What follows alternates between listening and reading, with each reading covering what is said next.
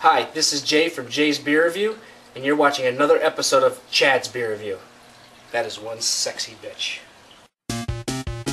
Whether it's a lager or an ale, whether it's a stout, light, dark, or pale, if you can brew it, Chad can review it. It's time for Chad's Beer Reviews. He's not quite an amateur, not quite a connoisseur, but regardless of the brewer, he's got taste in beer for sure. You can tell just by his gut, this guy is a bona fide beer nut. So whether it's a porter or an IPA, whether it's from Europe or the USA, if you can brew it, Chad can review it. It's time for Chad's Beer Reviews. Hey, welcome to a very special episode of Chad's Beer Reviews.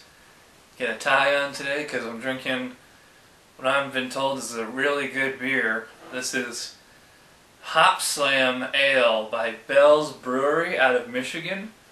This was sent to me by Meredith and Greg over at Guy Girl Reviews. We did a beer trade.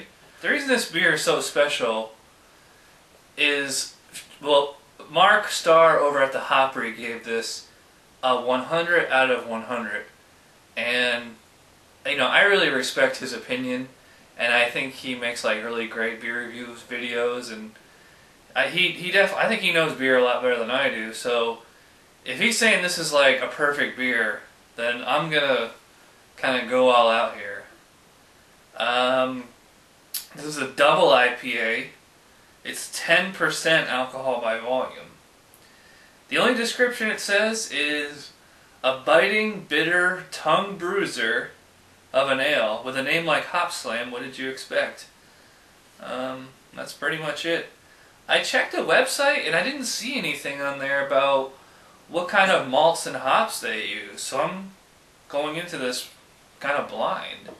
And just like Mark, I'm going to use a tulip glass today because I know he's all about the tulip glass. I'm going to save this cap. Nice job of savoring it. Well, I could smell it as soon as I opened it. This looks like apple juice.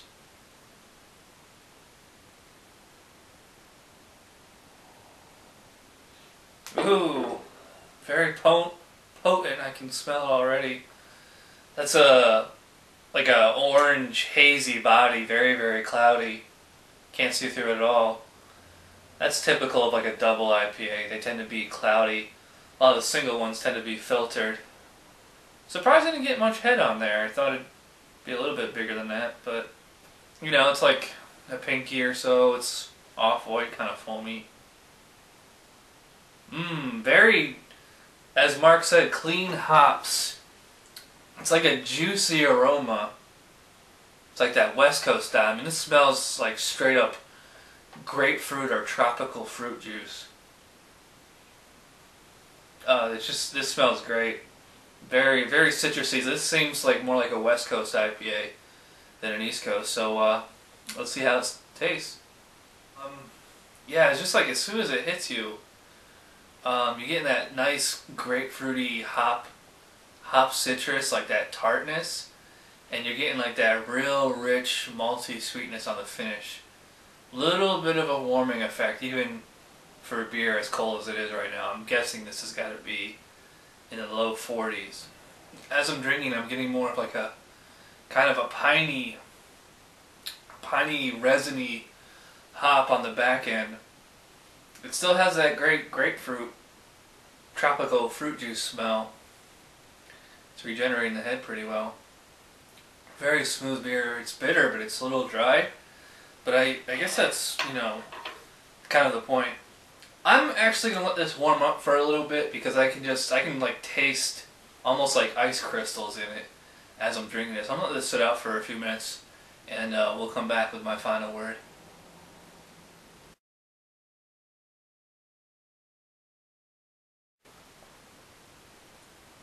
Oh hey, I'm back. Took like a good 10-15 minute break. Yeah, there's definitely a significant change and improvement in the flavor. This thing was just way too cold, but you know, as much flavor as I got when it was ice cold, I'm getting a bit more now that it's like at the appropriate temperature. It's nice. It's like up front you're getting this really juicy, kind of citrusy, tropical notes. I'm getting, it's not just grapefruit, but it's almost kind of like an orange or tangerine. And then it's following with a sticky pine. It's like, it's thick, and it's like, leaves it's a strong bitterness. I don't know what the IBUs is for this beer. I'm guessing it's probably in the 70s, maybe 80s. Yeah, so but it's, you know, it's very bitter, but it's not like anything that you can't handle. You know, a lot of people don't like those bitter beers because, I mean, we just don't associate bitter with being good, but, you know, in this case it's good. And I like this beer. It regenerates the head nice and easy. It's actually not that heavy in the mouth. It feels a little bit thinner than I would expect. I mean, I just drank the 𝗏𝓯𝓮𝐺𝐸 𝗛𝐿 today, and that felt thicker and heavier in the mouth than this does. And this is, you know, 10% ABV. You are getting a significant warming on the finish, on the way down. The booze isn't really there. It's like you can't smell it, and you really can't taste it other than just like a little bit of heat. Maybe not even heat, just like warmth. The hops, I'm surprised, don't really linger here. Like there's a slight bit of like a little bit of like a bready kind of dry honey, like a slightly malty aftertaste, but it doesn't linger. Yeah, I'm liking this a lot. I'm not quite sure that I'm liking it as much as the people out in the Midwest have been raving about it. I just watched Greg and Meredith and 815 Socks, and of course the Grand Old Hopry, and they all love this beer. Say it's one of the best beers they ever had. I can't honestly say that, but to give the beer the credit of the doubt, it's been, you know, it's been shipped, so I don't know if that would have any effect on it. It could have been, you know, in the belly of a plane and it froze and then defrosted and then refroze. Who knows? You know, this was sitting on my porch and I put it in the fridge to actually warm it up. So, I mean, I think if I had this very fresh, this would probably be a 10. But as of right now, I think this is more of a 9. It's nice and drinkable. You don't notice that 10% ABV at all, other than just like a little bit of warmth on the finish. And you know, I'm noticing it somewhere in a tie, and it's rather tight because I gained some weight since I had this shirt measured. But anyways, you know, Hop Slam Ale by Bell's, I like it. I like it a lot, but you know, it's not the best IPA I've ever had. And it's a kind of a nice hybrid of the East and West Coast styles of that citrus and pine. So, yeah, I'm gonna give a 9 out of 10 to Hop Slam Ale. I think it's an excellent beer.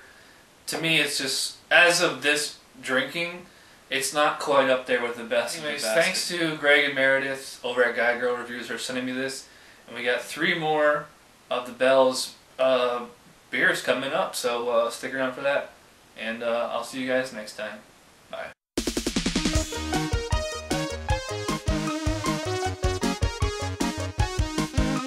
Somebody brewed it, Chad just reviewed it. Thanks for watching Chad's Beer Reviews. Trust me, the next episode will be a lot better.